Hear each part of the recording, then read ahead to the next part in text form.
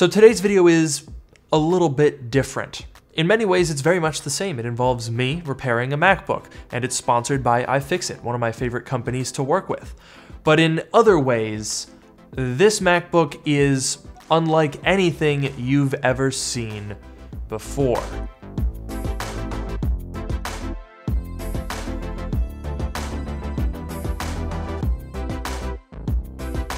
I am very curious to see what this thing actually looks like, so let's crack it open.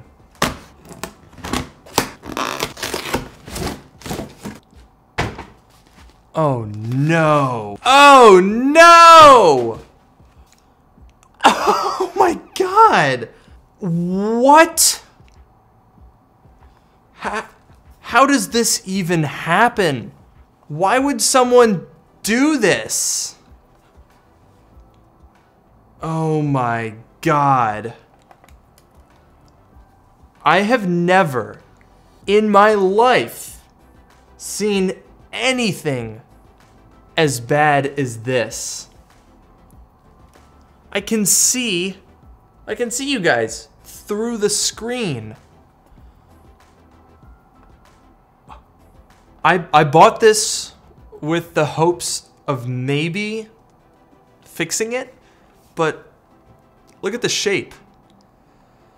I don't know how much I can really do about this. Now, it looks like whoever was sawing this thing, they didn't get all the way through it. So, I don't know, maybe we could stand a chance of having a decent logic board here. Oh my god, I don't even know if it has an SSD. This is the Function Keys model, so the SSD is removable. It might be gone. But let's see if we can try to boot it up, I guess.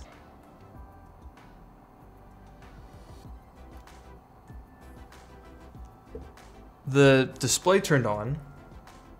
The external display. I'm not hearing anything, I'm not seeing anything.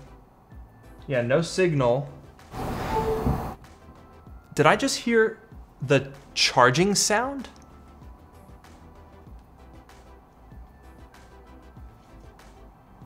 Fans are coming on.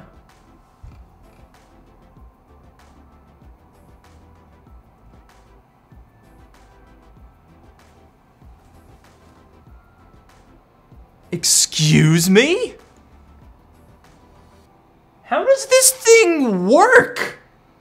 Does the keyboard work? Okay, wait. This is the big test here. Does the trackpad do anything? Okay, no. That is to be expected considering the trackpad is almost completely cut in half. Yeah, and the keyboard doesn't work either. But it freaking booted. What? That is genuinely... Yeah, the battery, there's no battery. So I'm just gonna unplug this thing. You've got to be kidding me. Someone literally took what looks like a circular saw to this thing, and it works. That is genuinely unbelievable. I gotta buy some parts for this thing. This is ridiculous. Oh my gosh. All right, well, we're in business, folks. Let's get cracking. Against all odds, this thing somehow still works. So before we take it apart, let's examine the scale of the damage. Along the front, you can see the size of the gash where the saw tore through the screen, the trackpad, the top case, and the bottom case. Opening up the device, it doesn't get a whole lot better. Clearly, the keyboard deck was under a lot of strain when the device was sawed and bent, so we're missing keys. Some of the keys don't really work. The bottom strip of glass below the display is completely shattered.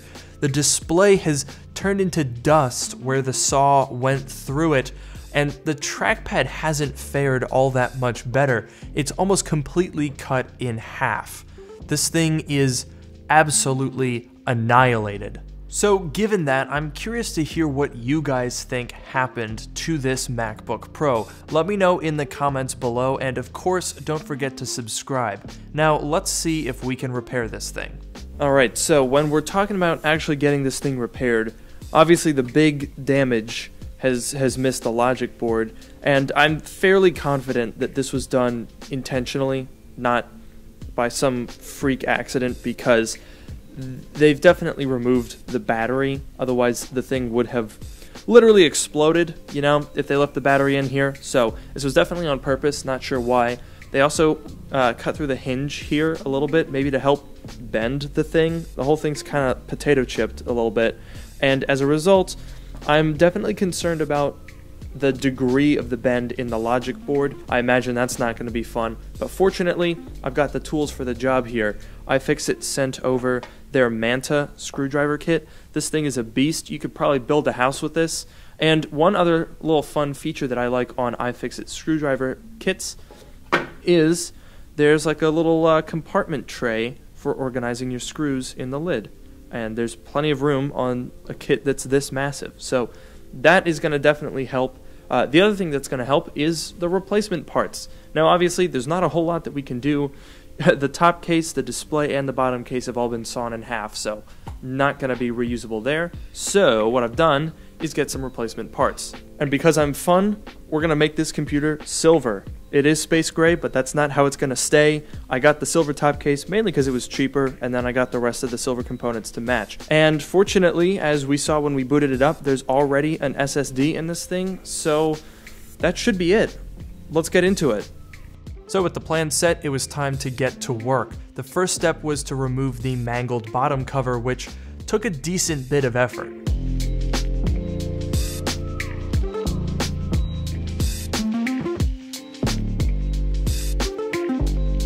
The inside of the device is a horror show. Bits of aluminum dust that came out of the bottom case have melted, and the Force Touch trackpad has been completely sawn in half. You can see the copper cabling for the Taptic engine that's just been cut clean in two. Removing the bottom case also gives us a glimpse at the logic board, and it does not look good. Right, so with the bottom case off, I am definitely concerned about the bend in the logic board, particularly here on the heatsink. It feels like the heat pipe has bent, so hopefully that isn't putting a lot of pressure on the CPU. Hopefully that'll be able to straighten back out, but I'm really not sure. The other thing I'm not sure about is the antenna. So it goes along the back here, it screws into the heatsink on both sides, and it's basically just a long plastic antenna, and it's also where the ventilation housing is, and it is bent pretty badly. Fortunately, it hasn't been sawed through, I don't think, so hopefully we'll be able to salvage this without having to replace it, but I want to get this logic board out of here. It's a little scary. So with that, it was time to extract the board.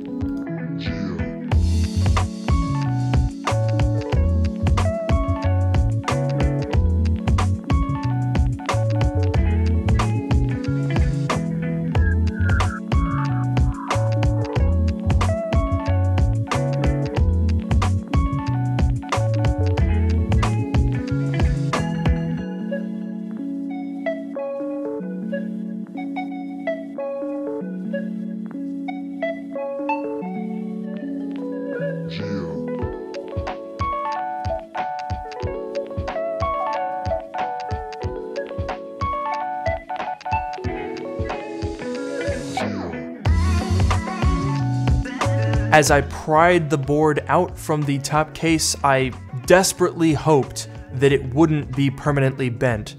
However, I was not so lucky. There is a pretty significant bend to this thing, even when removed from the computer. But setting that aside for now, it was time to move over the other speaker as well as the fan to the new top case.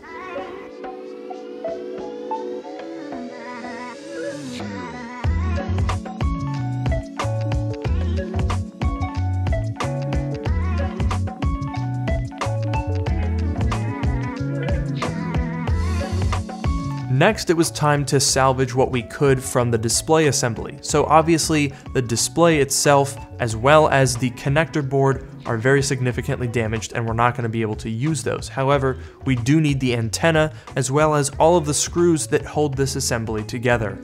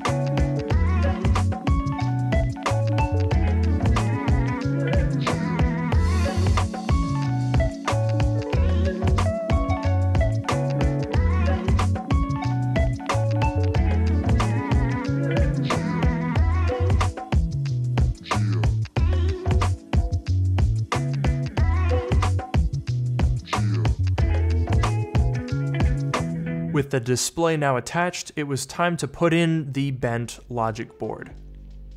Right, so this is the scary part. See, this side of the board is put in and seated, and it's sitting in just fine. But look at the other side of the board. Oh dear. This thing is bent pretty bad, and I'm really nervous about the amount of pressure that it's gonna take to hold it all in place. So this is a little nerve-wracking.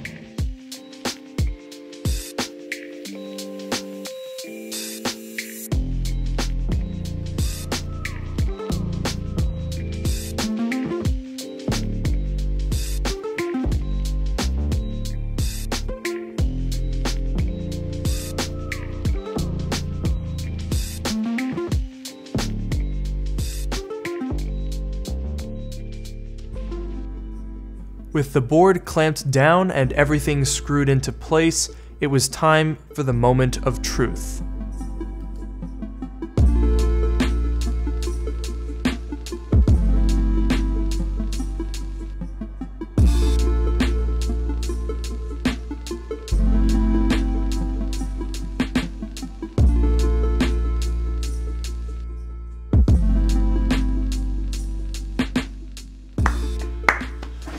We did it! Yay! It's hard to believe that we went from this to this, but here we are. And yeah, it might look like a completely new computer because it mostly is, but there was actually a surprising amount of components from the original, I'm gonna call this the MacBook Pro, that we were actually able to salvage. So number one is all of the screws. None of the replacement parts I bought came with any of the screws needed to put this thing together, so I was able to use all of those.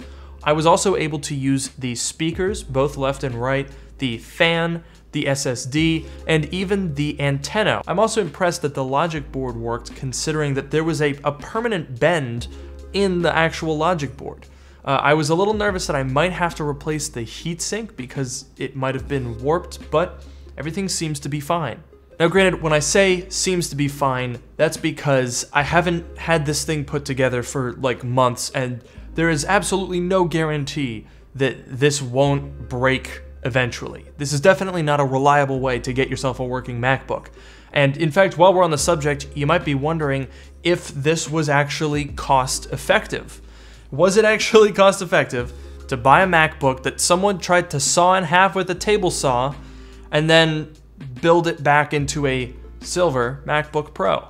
Well, I paid $120 for the MacBook Pro, which seems like a lot, until you realize that the logic board was working, and those usually sell for about $400. So maybe not the worst deal.